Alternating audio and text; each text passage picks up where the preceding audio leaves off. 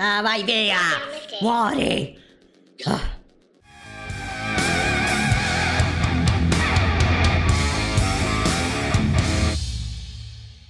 Ciao ragazzi, bentornati o benvenuti sul mio canale, io sono Mont e oggi siamo su PlayStation 5 con Ghostrunner, un altro dei giochi gratuiti di marzo per tutti gli abbonati al PlayStation Plus. Per chi non lo conoscesse, Ghostrunner è un gioco che nel 2020 fece schizzare non poche persone proprio per la sua difficoltà, e proprio mentre mi preparavo a registrare un mero gameplay per mostrarvi il gioco mi sono accorto di una cosa interessante, cioè praticamente fra le opzioni di gioco ho visto la modalità aiuto. Mi sono andato a informare un po' e da quello che ho scoperto nel 2021, ad agosto del 2021, sono state aggiunte praticamente delle modalità atte a semplificare un po' il gioco per far schizzare di meno la gente. Quindi come potete vedere qui abbiamo aiuto in combattimento basso o alto e altre cose come la vita extra. Prima si moriva in un colpo solo, attivando invece la vita extra moriamo dopo 2 colpi. Un ridotto tempo di attesa prima che la modalità concentrazione si vada a ricaricare e un gameplay che via via può diventare sempre più lento. Tra l'altro, essendo io su PlayStation 5, ho attivato anche la modalità prestazioni così da rendere il tutto un po' più veloce e dinamico da vedere. Quindi partirò con una run dove andremo a vedere la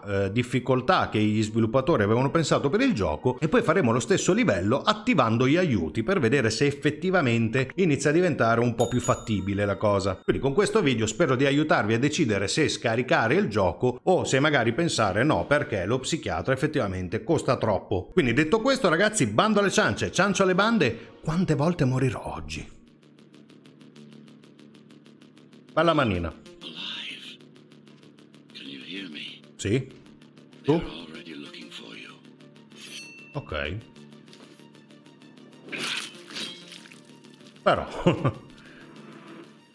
Ah, ok, siamo già nel gioco, benissimo. Ok. Oh no. Bello liscio, su PlayStation 5.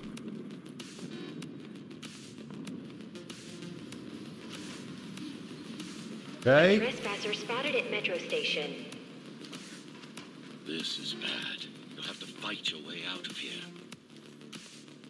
Ok, fino a qui abbastanza intuitivo.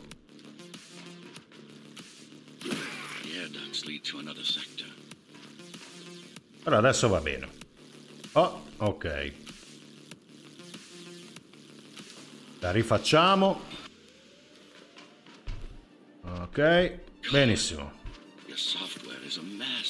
Rebooted your acceleration module. You should be able to squeeze through that turbine. Ah, vediamo come moriamo male. L1, ok. Vai! È andata. E che?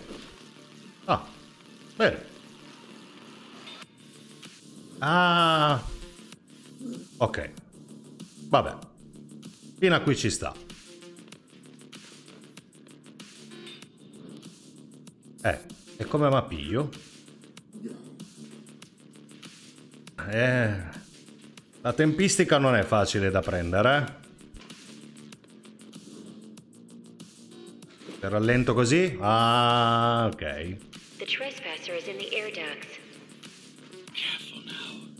Oh, dove vai? Mamma mia. Eccoci qua.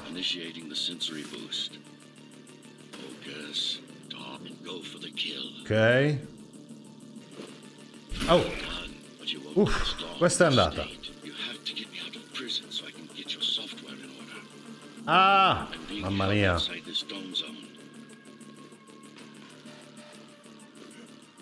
Ok. Fino a qui sono sempre la modalità classica e va tutto bene.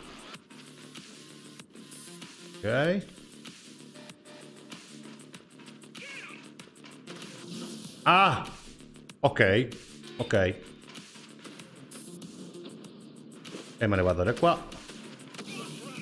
Beh, è troppo facile, troppo facile. Ok, ok, ok.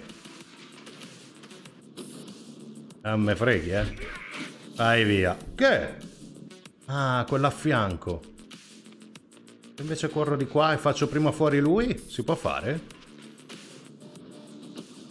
Devo stare attento però che nel frattempo mi spara pure quello. Ah, maledetto! Madonna, io ci vado troppo addosso.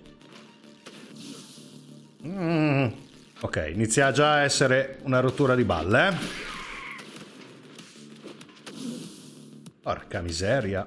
Oh, via, via, via. Ah! Ok, facciamo sempre fuori prima quello. Calma, e questo gioco non vanno molto di pari passo. No, come potete vedere.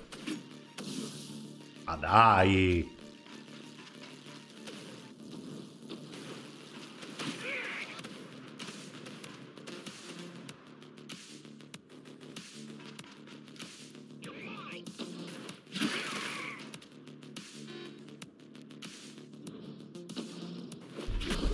Dai, via! Ce l'ho fatta!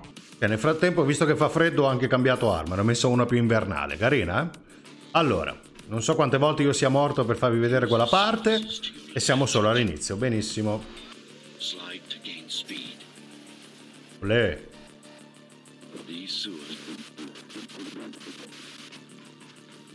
Ok. Facciamo così e... Fallito. Ah! Che ce la posso fare? Dai, ma come faccio mentre sono in aria?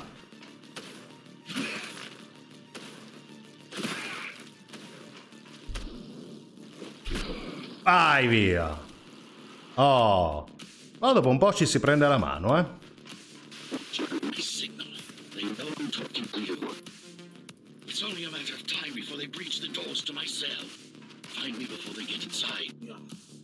Bravo. Bisogna avere molta pazienza e dimestichezza con il pad.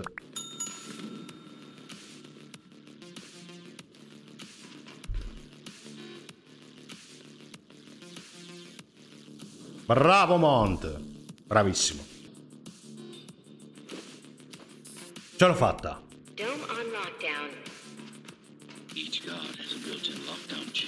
Wow. No! Vuole un attimo di calma per davvero. Prendetemi un caffè nel frattempo. Dai via. Oh, chi è?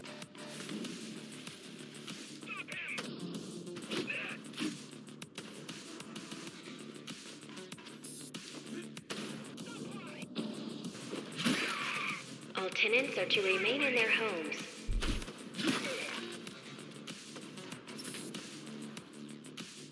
Pregato.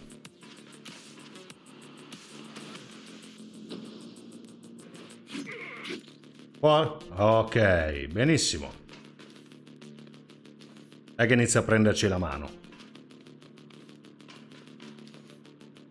Mette una tensione addosso comunque sto gioco incredibile.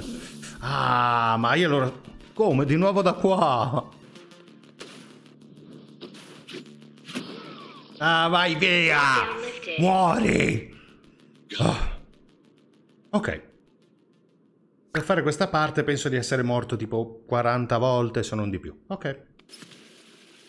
Dire che di solito non faccio schifo con i videogiochi, ragazzi. Sono un campione, ma manco uno scemo. Anche se vedo che ho sbagliato strada. Oh. Mette una tensione sto gioco. Allora, bene, livello completato, ci ho messo 20 minuti e sono morto giusto 82 volte. Cosa volete che sia? Proviamo adesso invece a mettere gli aiuti al massimo e vediamo adesso cosa succede. Quindi facciamo nuova partita e vediamo. Rieccoci con la manina. Eccola. Ok, vediamo adesso che sono anche un pelo più esperto.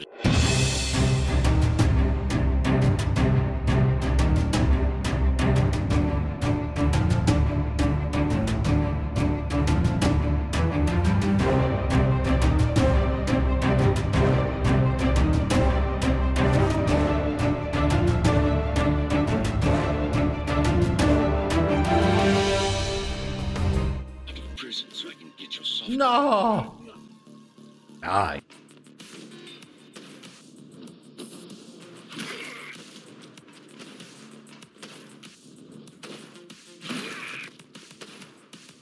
Dov'è? Qua, vero? Vai via. Pipes to get out in the open.